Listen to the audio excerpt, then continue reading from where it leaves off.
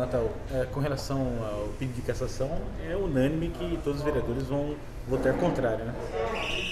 Veja bem, Jairinho, cada voto aqui dentro vale um, né? Como eu sou um vereador independente, né? Você acabou de ver meu discurso lá, né? Eu não vejo motivo para cassar o mandato do prefeito. Porém, os fatos existem, e fatos graves, que merecem uma melhor investigação. Ou uma sindicância, ou até uma comissão processante de inquérito, né? Eu me posicionei lá, eu gosto de transparência, né?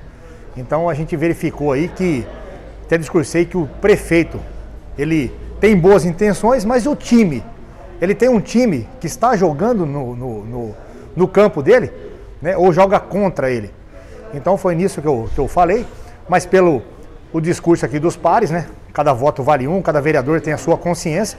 Vou votar tranquilo, Jairinho. Eu não voto eu não vejo que é motivo de cassação. E quando eu falei que é mais um ato político do que até criminal, né?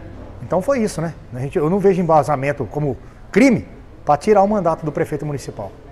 Porque também o teor do projeto não tem consistência que possa levar à formação de uma comissão, né, Natal? Sim, e Jairinho, essa empresa aí, eu já estou verificando a situação dela aqui no município. Já visto que eu fiz 2 requerimentos, né?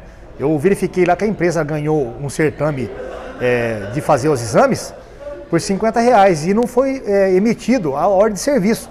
E eu questionei através de um requerimento. E aí falou que não teria chamado ela, porque tinha uma outra empresa que é a Núcleo, né? Que tinha o melhor preço, era conveniente. E aí veio a segunda resposta. Mas não vai parar por aí os trabalhos. Vou continuar ainda fazendo o meu trabalho de investigação, né? Vou verificar por que essa empresa não está ainda trabalhando no município e por que a Núcleo ela tem o menor preço e ela não ganhou o certame. É muito estranho, né? Então, muitas perguntas aí que ainda merecem respostas para a sociedade. Até por conta disso, o senhor tem uma informação extraoficial de que alguém que estaria também na questão envolvida na questão da licitação teria sido dispensado. Por enquanto é uma informação extraoficial, né? Sim, Jairinho, quando eu falo de time do prefeito, né? O prefeito ele teve 2 percas já no seu governo de alto escalão.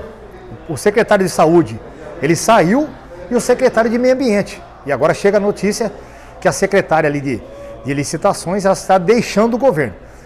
Inclusive, essa situação dessa empresa passa ali pela pasta dela. Então, quando eu falo, o prefeito, ele tem um time bom, está jogando no time dele, né? Então o prefeito tem que estar atento a essas questões, né? Extraoficial que chega para nós, que ela está deixando o governo. É estranho nesse momento, né, Natal?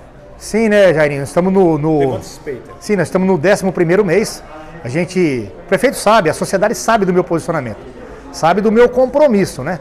E a gente vai continuar fiscalizando, os atos do executivo e os atos de quem administra, né, essa gestão, né? Não só o prefeito, mas todos os secretários, diretores, né? Então, é até um pouco estranho, sim, nesse momento.